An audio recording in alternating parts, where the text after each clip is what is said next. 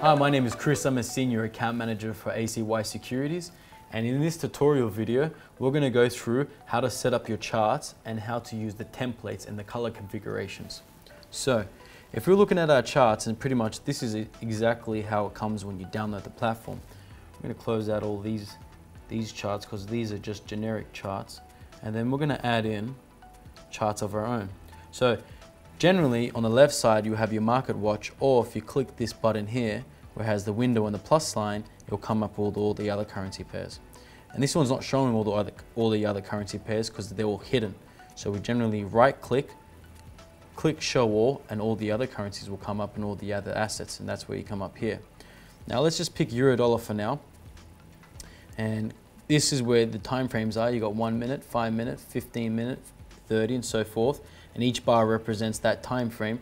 So let's say we click on a daily, and with MT5 it's quite handy because they've got preset colors. So if you go down, right click and go down to all the way down to properties, you have colors, and you see color scheme, say green on black.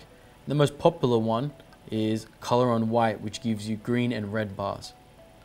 And so that's quite nice how that looks.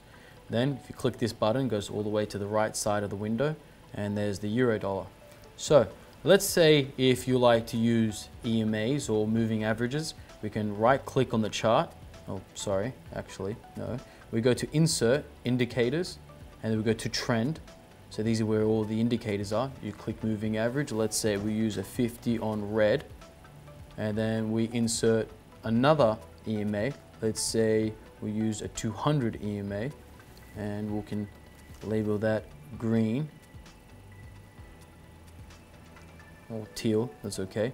Then from there, we've got both our EMAs plus the right color configuration that we like. We right click, we go to templates, and then we save template. And we can save it to whatever we want. For instance, we could say green and red. We click save. Then from there, if we want to open up another chart, say right click on pound, bring up chart window, right click again, go to templates, and then you have it there, green and red.